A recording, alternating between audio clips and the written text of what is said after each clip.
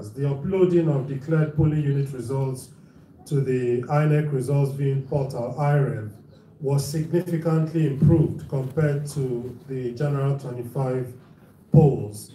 23% of the declared polling unit results were available on IREV by 6 p.m. on election day, and by 2 o'clock in the afternoon, the following afternoon, that had increased to an average of 85%.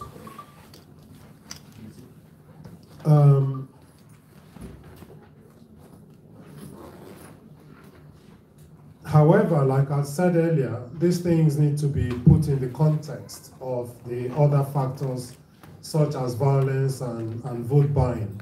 And so the presidential elections of February 25th, like we had said, cast a shadow in the minds of people coming out to vote on the 18th of March. Diminished trust in the institution, shaping perceptions when it comes to accepting the results that have been returned, particularly in those areas where the margin of victory was quite narrow. The institutional performance of INEC was also impacted by increased levels of violent incidents and vote trading. So the patchy deployment of security personnel in places such as Bayelsa, Enugu, Bauchi reduced the ability or willingness of security agents to intervene to prevent violent incidents, further undermine the credibility of the poll. In Bayelsa, as an example, 13 gunmen impersonating security personnel were apprehended by the Operation Delta Safe Nembe JTF command in Nembe local government area. In the northwest, in Jigawa, observers reported a robust deployment of security agencies. But in places like Ekiti, Ebonyi, and Imo, there were minimal deployment until the start of results collation. But the presence of security agencies was not always a deterrent to political violence or voter trading, with videos of voter trading taking place in full view of security agents deployed to polls in Bauchi, Enugu, and Lagos. In some cases, it was citizens themselves that took measures to protect the ballots, with youth setting up a barricade around a polling unit in Ondo, for instance, in response to attempts by political thugs to disrupt the process. Another important institution that will have a key role in determining the outcome and credibility of the elections in the weeks ahead is the judiciary. We post-election petitions likely to be seen in those areas that, in those races that are seen as not too close to call, in places like maybe Kano and Enugu, if the Osun elections are anything to go by, and Rivers as well. So overall, the thinking is that those things that are within the direct control of INEC saw an improvement from February 25 to the March 28th elections. However, the March 18th elections. However, those gains were countered quite heavily by issues of voter violence and vote trading. In terms of violence, voter suppression, voter intimidation, and destruction and theft of election materials, predominantly by political party agents and politically aligned thugs, were recorded across the 6 geopolitical zones. 10% of the observed polling units recorded violence and/or fighting. And this was most pronounced in the Northwest, seeing nearly 20% of the polling stations we observed recording violence and fighting. In the the Bayelsa and Zamfara were the two states that we saw that recorded the most violence from our observers. And these incidents were often focused on political strongholds of opposition or perceived opponents, which suggests that the use of beavers, which can limit overvoting, has resulted in a more concerted effort to stop votes than to try and stop ballot boxes, as used to be the case in the past. The threat or use of violence, not just offline, but also online through the use of identity-driven misinformation and hate speech on social media, as well as in some polling units, had an effect of intimidating, suppressing, and even destroying election materials in some areas, had a multiplier effect on the polls and the way that people accepted the results coming out of the polls.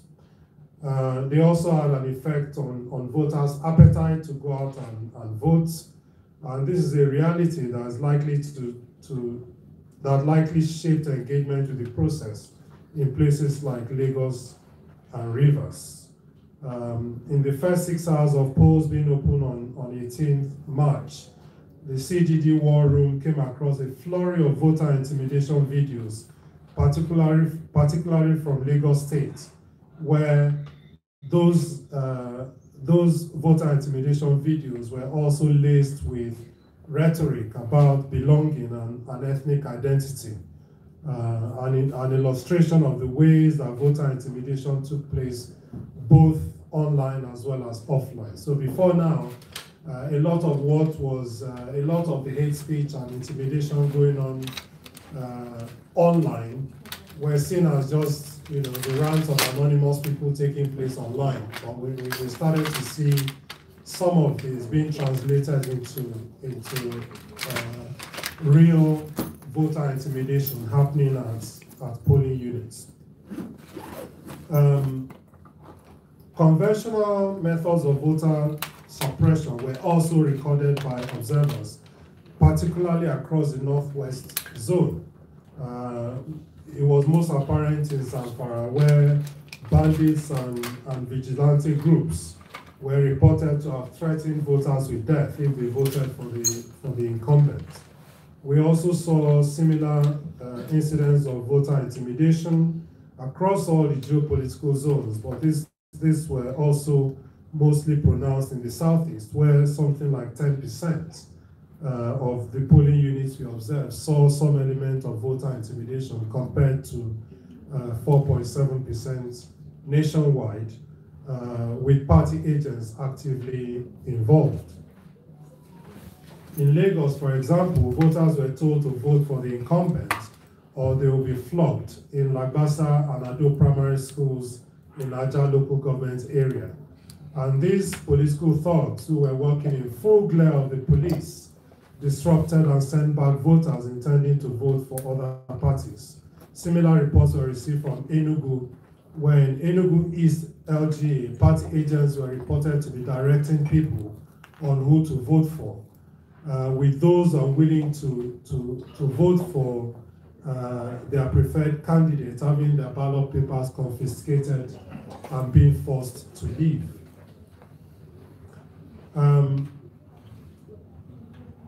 In Sokoto and Zamfara, there were reports of destruction of used ballot papers and vandalization of entire polling units. In Zamfara State's Kaura LGA, when an outcome was close to being determined, party agents destroyed sensitive materials and carted away the beavers machine, despite efforts of the security agents to stop the incidents. Inter-party violent clashes were also recorded in Adamawa and Ebonyi states, with a PDP agent reportedly shot dead in Amatu town, Onitsha local government area of Ebonyi state, in what was one of the most serious incidents we saw across the country. Incidents of election materials being hijacked at gunpoint were also recorded in a polling unit in the Moga local government area of Rivers State and at a collation center in Ogbia LGA in Bayelsa. Victims of the violence were first and foremost voters, some of who were denied the right and the opportunity to exercise their franchise as a result of polling units cancelling results or having their ballot boxes snatched. But there were also attacks directed and threats made towards ad hoc INEC staff, with one reportedly shot in Cross River and more than 10 kidnapped after voting in Imo State. Journalists reporting on the elections in Lagos, Rivers, and Ogun, domestic election observers, and other party agents also had some attacks directed at them. Overall, like I said, the incidents, the higher incidents of election violence had a direct impact on the view of the public as to the credibility of the results. In terms of voter trading, vote trading was more pronounced in these elections than in the February 25th elections, with both cash and goods used by all political parties to induce voters. In Anambra State, for instance, party agents were observed using materials, that is cloth materials, phones, and other souvenirs to entice voters. In the South-South, multiple party agents reported a desire for voters to show proof of their votes before being paid, with party agents reportedly compiling a list of their voters in Esan Central local government area of Edo State. Vote trading is not a new feature in Nigeria's subnational electoral process, but it continues to be used when politicians want to induce voters to vote in a particular way. But it also further demonstrates the often used cliche that politics is local, because a lot of the voters predominantly focused on what those they are choosing to elect can provide for them, rather than any ideology or programs of the political parties. Vote buying, the violence and intimidation that voters experience in casting their votes, and the mistrust that many voters had in the capabilities of INEC following the February 23 elections, despite any improvements this time, cannot be dissociated from the emerging outcomes of the 28 governorship and 36 State House of Assembly elections that we had over the last weekend. In analyzing the outcomes, we are saying that despite expectations of prompt result declarations, largely stemming from the high rate of results uploaded onto IREV, only 11 out of the 28 governorship elections are declared results by 8 a.m. today, 20th of March.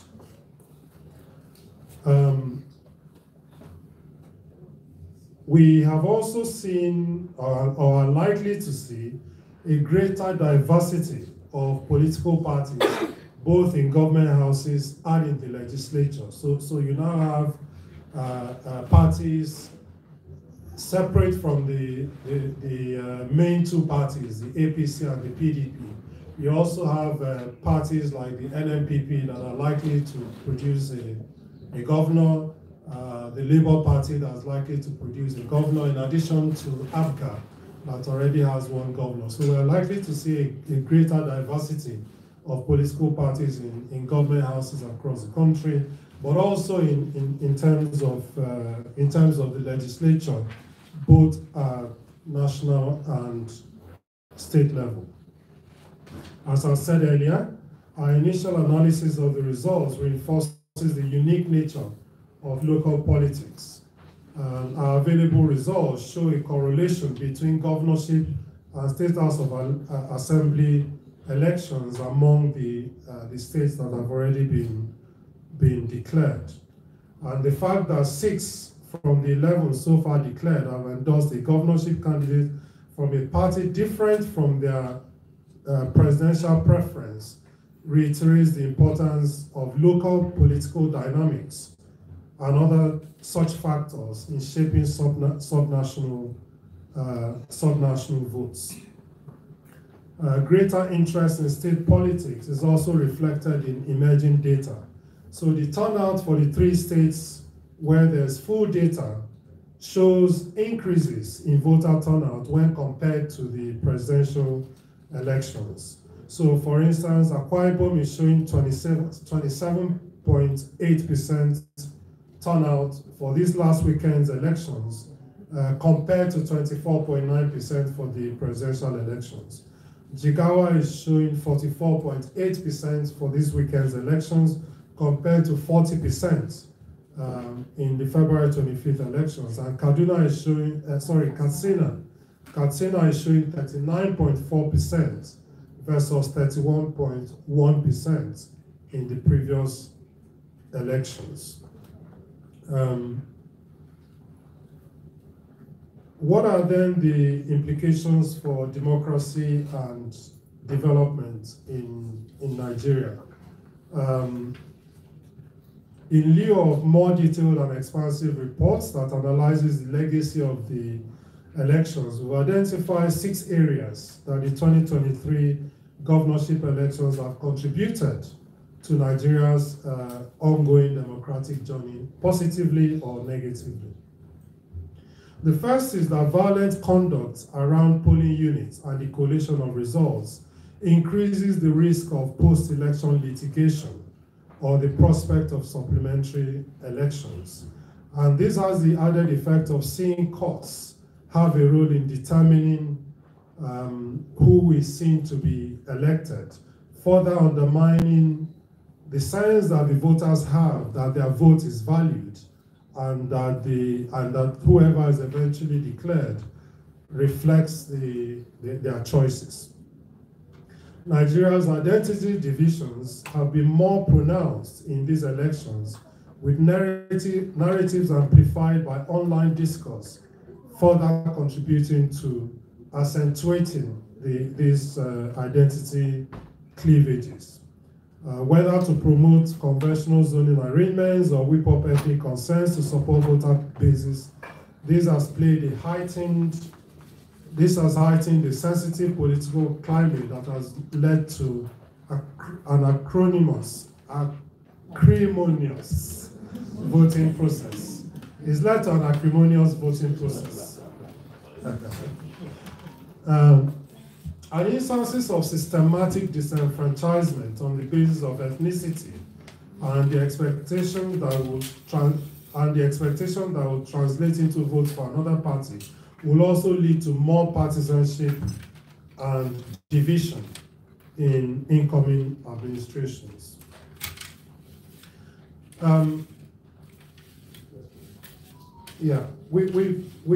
It's also highlighted an interesting factor for us, which is to question the continued relevance and dominance of political parties in our political system.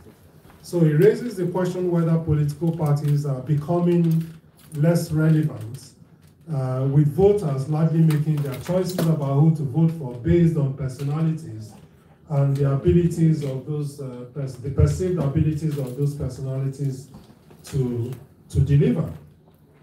The failure of outgoing governors in Taraba, Abia, Enugu, Plateau, Cross River, and Benue to win senatorial seats despite, in some cases, their party winning the other senatorial seats in the state, suggests that voters' decisions are linked to the performance of the individuals rather than the parties.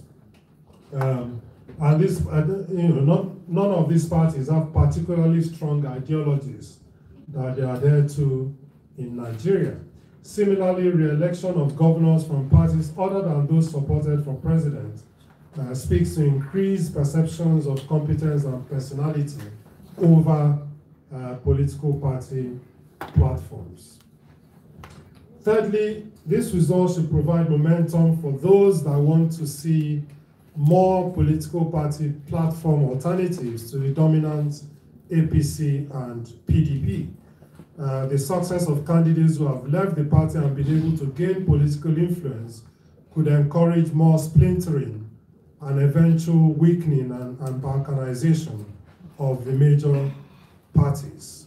The performance of elected governors and officials during the coming term will play a part in maintaining this momentum. While there has been marked progress in election administration, there are also needs for more resilient and adaptive administration mechanisms to enable the electoral process to build more accountable and transparent governance structures. Ultimately, these elections have shown an electoral environment where violence remains at the fore and where there is citizen uncertainty about the ability of the Electoral Commission to ensure that the ballots they cast are reflected in the results that are announced. This is reflected in diminished engagement in these elections, mostly through reduced voter turnout in a number of areas as compared to previous election cycles. Regrettably, it reduces the popular mandate of the candidates and parties elected and can further erode trust in their ability to be accountable to all citizens in their state or constituency. It is why stakeholders in the electoral process must work together to ensure solutions are preferred to ensure sustainable development in the electoral processes. Because no matter how much INEC improves, if the state does not do more to tackle security, to tackle violence, to tackle thuggery, to tackle misinformation, violence, rhetoric, and hate speech, then whatever improvements are made in election administration itself will have a limited effect in reassuring voters that their votes can actually count. So we believe that the government should do more to provide the environment, the electoral environment, those things that are not within our next direct control, because doing so will help to ensure that the elections are seen to be more credible than they have been so far. Thank you.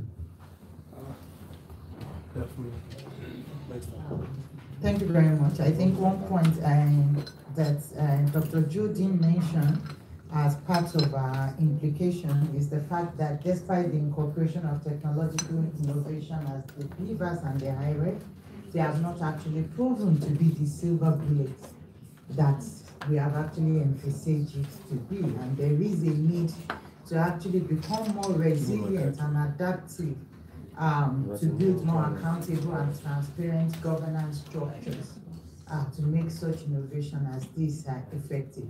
And I think just to add that some of the interesting things that came up is that there are regional statistics in all of these elections itself. So when you look at the late arrival of materials, you find that it's more prevalent in the southeastern parts of the country, where you have the BVAS malfunctioning more higher, prevalent in the northwestern part of the country.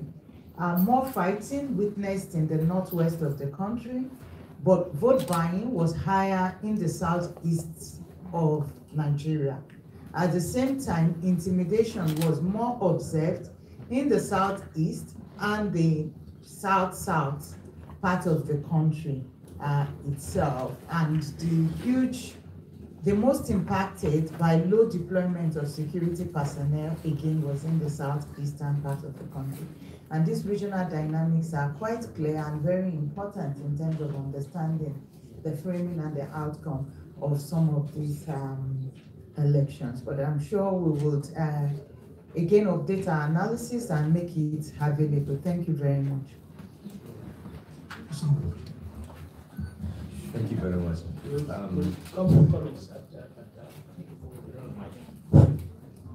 Thank you very much. I just want to add that it is very clear from this report that the center is presenting today. There's a huge implication for impunity associated with violence. First, as a result of growing violence in the country, you could see that the voter turnout is diminishing, meaning that more people will not be participating in the process. The implication is that there will not be accountability when there's no popular participation by the citizens to hold their elected official to account. That's a very, very serious deficit in our efforts to consolidate democracy. We must not reward impunity and violence to people who have, grossly violated the law. Secondly, it's very clear as a way of minimizing the cost of violence, electoral violence in this country, we still need to revisit the demand of civil society to establish electoral offenses commission.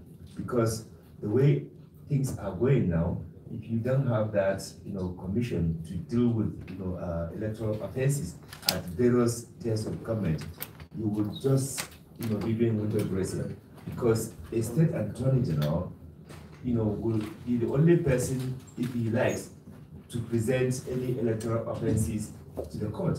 If he does not or she does not, take interest in that, it means that people will continue to perpetrate electoral offenses and they get away with it. The third, implication for our democratic consolidation is this commercialization of the vote. We have seen in many places openly, despite the effort of the EFCC and ICPC to minimize the vote trading, it has been seen happening everywhere, which means that the credibility and the legitimacy of whatever outcome that is coming in many places where election hold, it is not born out of the fact that people really wanted to vote or they are voting based on their conscience. But some wicked people are taking advantage of the miserable poverty they created for the citizens to be inducing them with as small as 2,000 naira. That is a very, very serious issue that we need to, as a nation, to begin to focus on dealing with even self-respect, dignity, because this has a really, really implication. If the politicians, they noted that the only way they can, do this is to continue to impoverish and create artificial poverty so that people will not be looking for that 2,000 naira, then definitely we will have a huge deficit in our democratic accountability in Nigeria. So I think CDD is going to come up with more detailed report showing, the implication and so many aspects that can help to improve our electoral process. Of course, the use of the technology, even though not as we said, but despite that, it has helped to minimize the monumental rigging. In the past, we will be hearing 3 million, 2 million. This time around, with the technology, it is almost difficult for you to pronounce that figure. So I think we want to continue to advocate for the consolidation of the use of technology. You recall some politicians, they opposed vehemently the use of technology because they know what they wanted to do. So I think the nation should determine to make sure that the use of technology in our electoral process must continue to happen. It must continue to be the realistic in which we can actually conduct, free, fair, and credible election. I just want to add this. Thank you.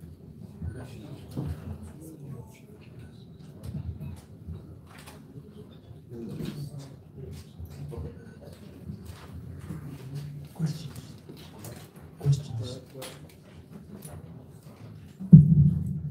Distinguished ladies and gentlemen of the press, the floor is now open for questions. So if you have any questions, just indicate, and then we'll take them. All right. Is there another one? So I'll take them together. Okay, we'll take this to.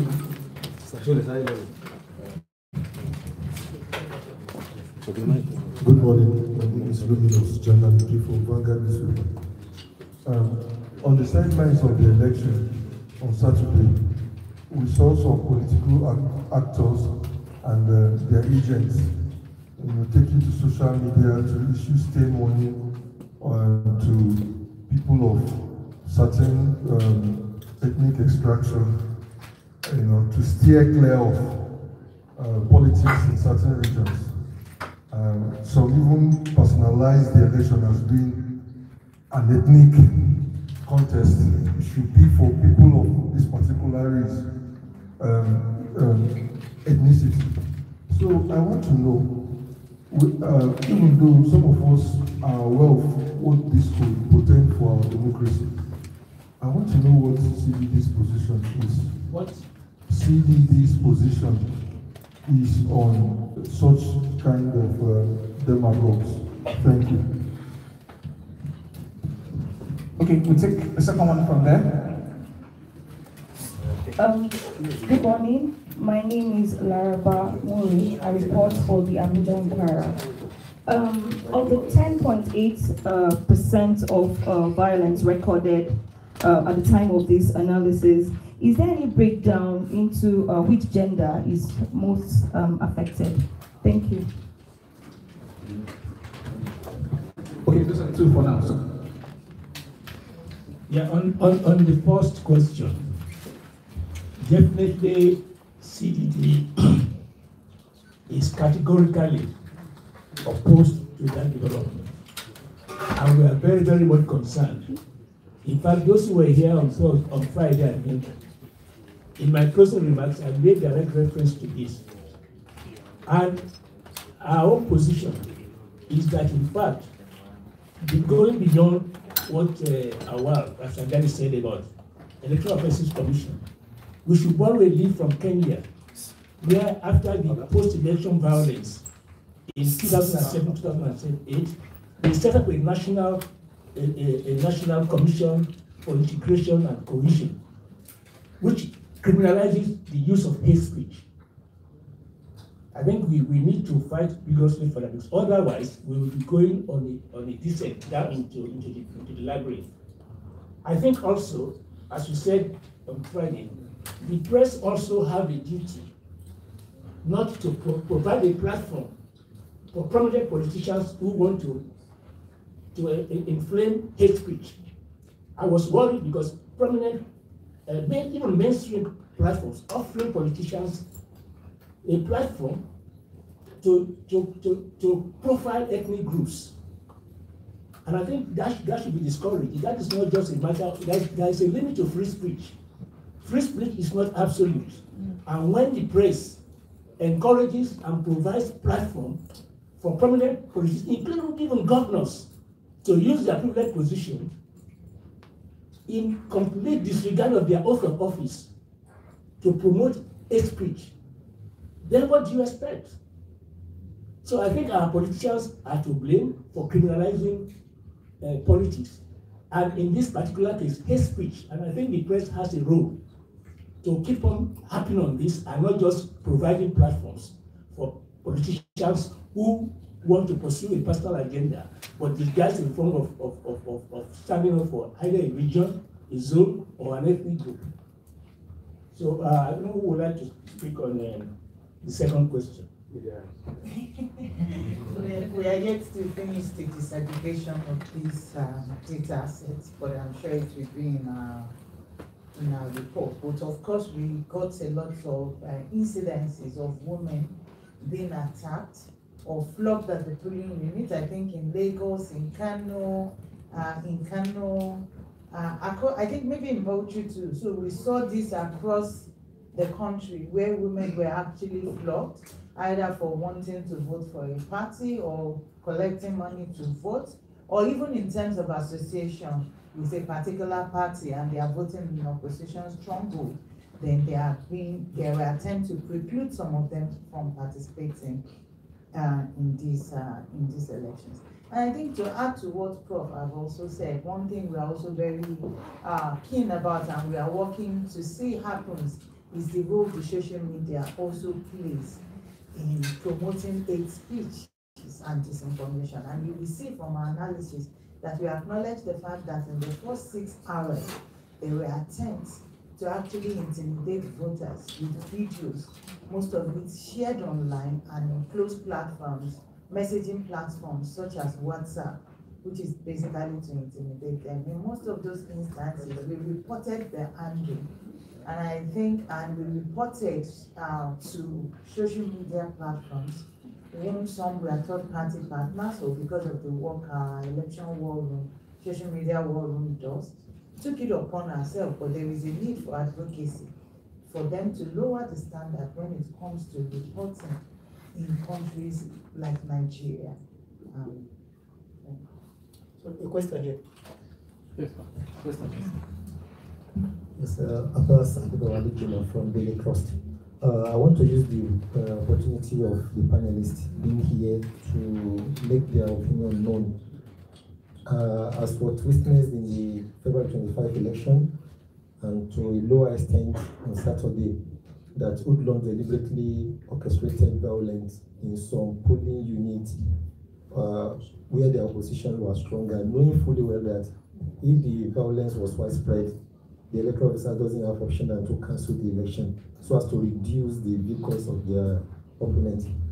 This thing was not properly captured in the Electoral Act, as it will take the commission to study Section 65 of the Electoral Act to either order a supplementary election in some places if the number is significant enough to affect the margin or the figures. So what's the opinion in this particular, as the nation prepare for rigorous electoral tribunal post-governorship election? Thank you. Well, the answer is a simple one. I think Nigerians must be prepared to stand up to those who deliberately set out to disrupt the electoral process. We know them, but we sit back and do as if it is the role for the police to prevent them. In other places, I've witnessed in Zambia, I've witnessed in Accra, citizens who form themselves into what you might call a night watchman, deliberately setting out to prevent that kind of thing happening, because they say that if we can protect ourselves from thieves at night, we build gates and so on and so, because the state has failed to defend that, to guarantee our property to us. What more can be more important than people organizing themselves on election day to prevent their thugs, to prevent party hacks from deliberately setting out? You know them and you can stop them. And I think we have that role. We should not leave everything to government alone. If government fails us and we cannot sleep well at night, and we form ourselves into vigilante groups to protect our property, then we could also do so to protect our votes and prevent these people from doing what they are doing. I think we have that responsibility.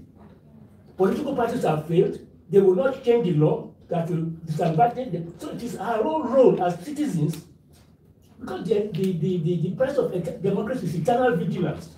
So all this passing the buck, I think Nigerians should stop and then rise up against those who are trying to do this. And that is the answer. That is the answer. And I think that if you had that in our report, we made reference to one of such examples in Ondo State, where people actually where people followed the ballots, or where people actually mounted a post to prevent political talks from coming in. But I think the increased violence is also as a result of the Beavers revolution itself, which calls for new ways of rigging the votes compared to the previous use of incident form or ballot box stuffing. In this era, where politicians at every point in time, once new rules are made, they try to look for ways of actually circumventing it in ways that actually favors them. And I think that is why we have witnessed increased violence in these elections, but also to note that in previous subnational elections also, in previous electoral cycle, this has also been like a trend that I continue to uphold this, but it makes for rooms, especially speaking about the margin of lead principles, and the need to actually look more into the law and how to deal with some of these. But we cannot legislate away everything. We need to see the law in books and the law in actions are happening in this country. Thank you. Anybody else? Thank you. Okay, thank you, distinguished invited guests, ladies and gentlemen. You would agree with me that our analysts at the CDD EAC have actually done a yeoman's job and deserve a resounding round of applause. That applause doesn't seem to be resounding enough. All right, I also want to recognize my colleagues at the CDD who have been working around the clock to ensure this whole process goes on well. Please, they also deserve a resounding round of applause. And finally, our media friends, they have given us all the coverage we need. They also deserve a resounding round of applause. And thank you so much for coming. The statement will be circulated to you later, today I think. The statement will be circulated later today, in the next hour or so. Either to your emails or you can wait and collect it.